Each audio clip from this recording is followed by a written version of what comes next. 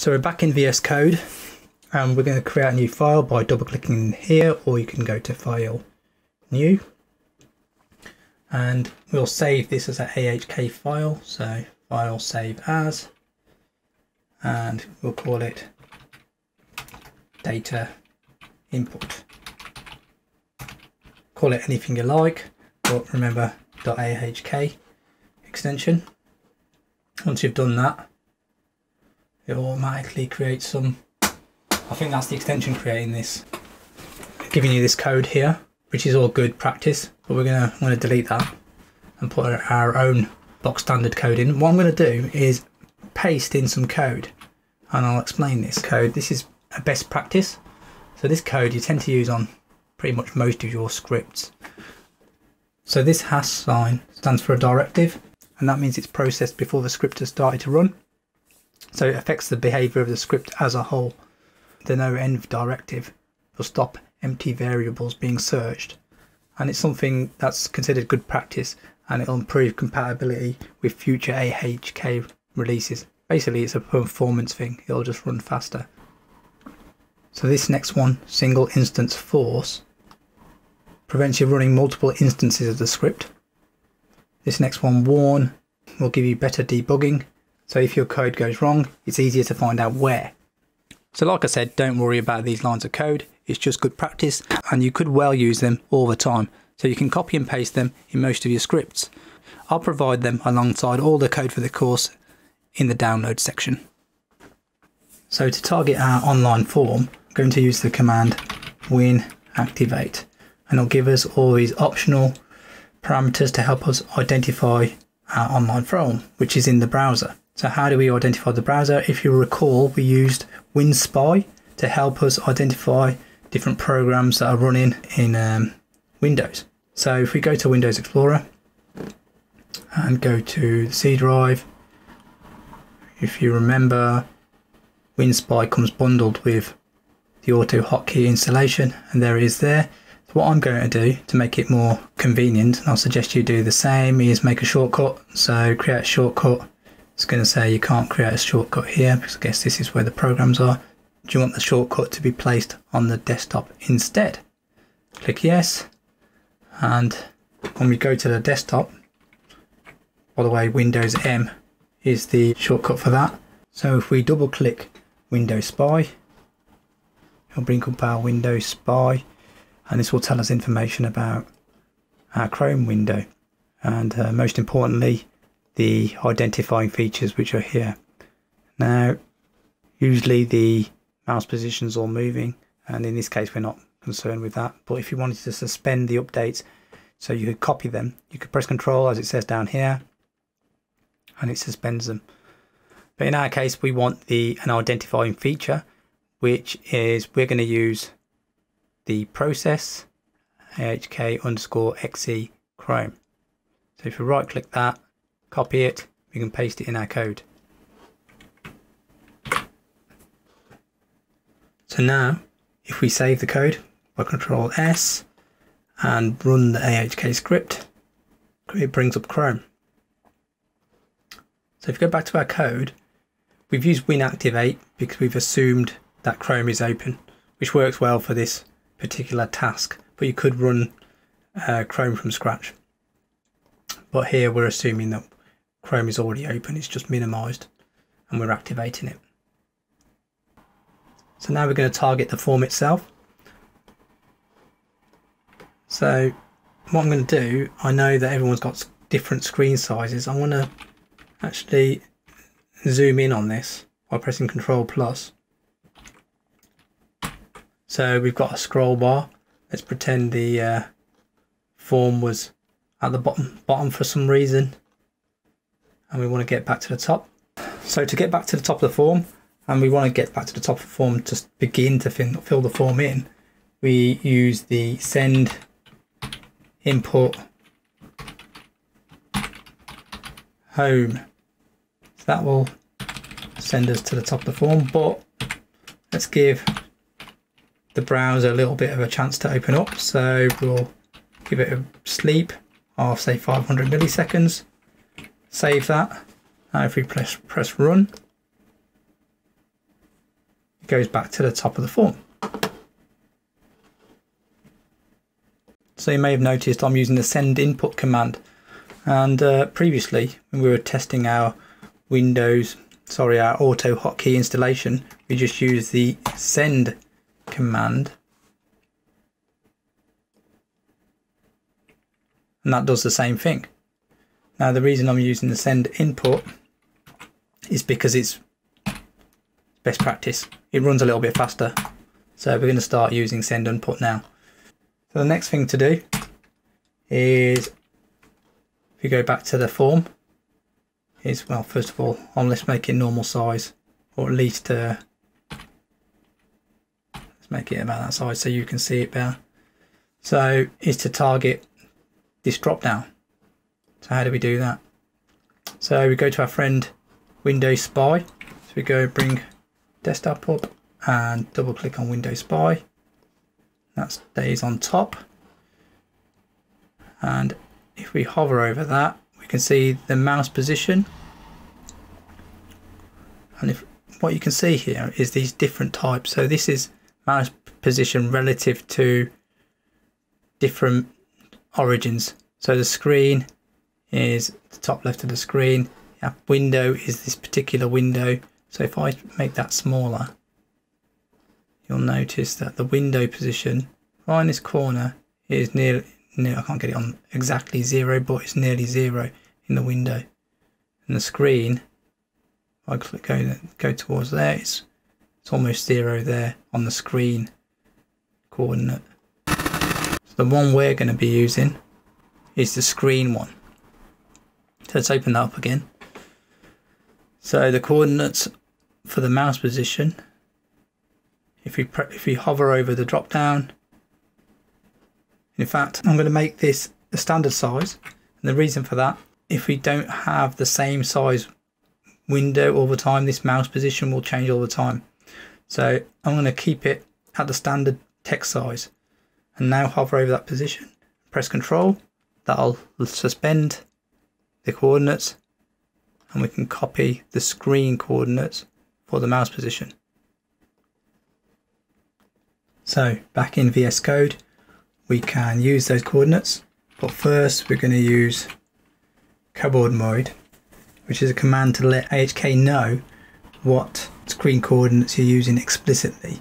So say mouse, and we're going to say screen, and then we'll use mouse click to let AHK know where you're going to mouse click.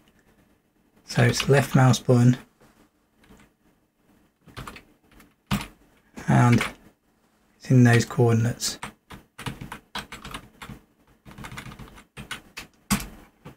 So let's see if that works.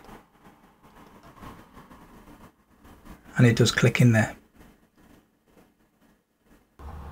If you've got two screens, I have occasionally had a problem getting the correct mouse coordinates from Windows Spy. If you're having this problem, the thing to do is run your target application in the leftmost screen when you're actually determining mouse position in the first place, and then afterwards when you're running the code. So in our case, we'd have Chrome running in the leftmost screen when we're actually using Windows Spy to retrieve mouse position, and this usually resolves the problem. So sometimes you can get away with not using this cohort mode, and it will work out correctly where to mouse click, but it's good practice to put it in. Also, it's good practice to put in the occasional comment. So that's a semicolon with a space and just a little description of what we're doing. Click in the drop down. So next if we go to the online form, we want to choose one of these. So if you go back to the code, we can sleep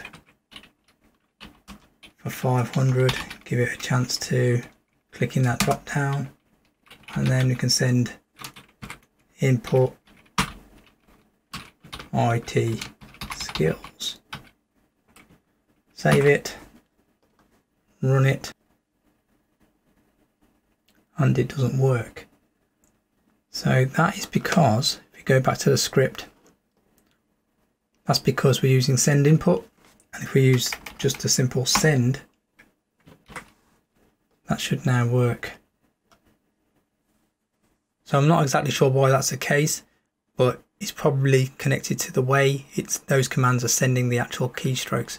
In any case, we've got it working with the send command. So now we want to target this date field. So we want to sleep for an interval of another 500, and then send import of tab, and then we'll send import 10 10 2020, and see how that works. So right click, run, and it works. So now it's just a matter of duplicating that code to get down the form. Let's sleep again, and it's a good idea to write the code out just to develop that muscle memory. And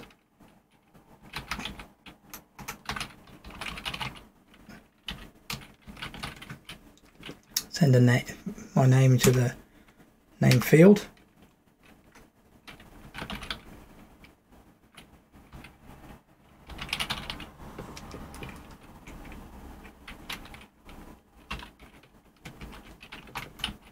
Send the tab key.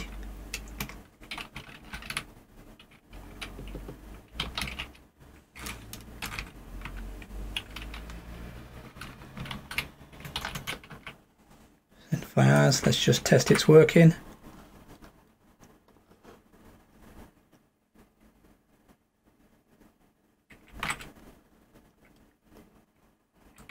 And it's not because I forgot to include that tab to go down there. So run that now.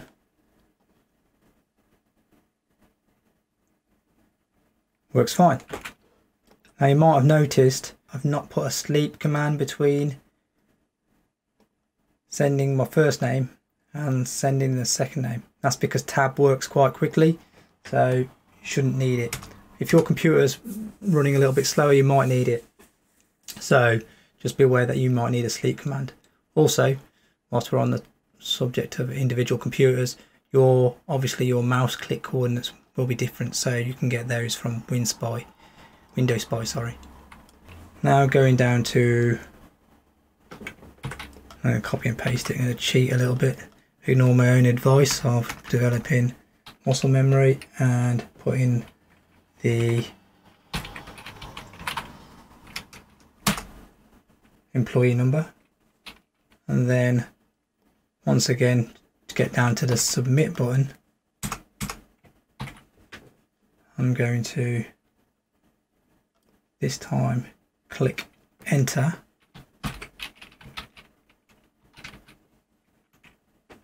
save that. Now let's see if we can actually run the whole script so it runs through the entire form. And it's submitted, so that's worked. That's great. So we've successfully filled the form in and submitted it, but let's get back to where we started, which was the fresh form, just to finish it off, give us a complete cycle. So let's sleep. In fact, before I write the code, let's look at what we're trying to do. So we're trying to submit another response. One way of doing it would be to get the coordinates of that, the mouse coordinates. But another way is if you press tab, you notice that the link is in focus. And if you press enter, it'll take us to the new form. So let's try that in the code. So if you sleep,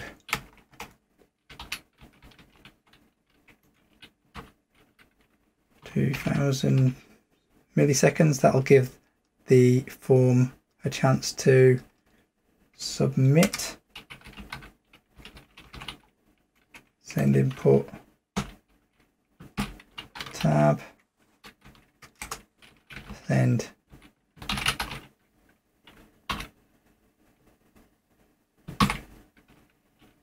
enter, and then sleep another 2000 milliseconds just to give the form a chance to load, the new form that is. So now if we run the code, let's save it first.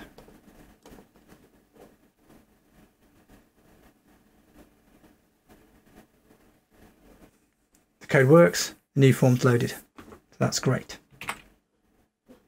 It's probably worth doing a lesson summary for this one, in that it's kind of a critical lesson. In summary, by filling some fields with data, we've done the essential task of targeting an application and interacting with it. In a way, it's a feasibility study for the entire idea or project you've got in mind. Essentially, if you can get AutoHotKey to do it once, you can probably automate the task entirely and repeat any procedure many times. From experience, if you're having difficulty filling a field with data, it's often because your scripts are running too fast. So try putting in sleep commands with various delay times around the send input or send commands.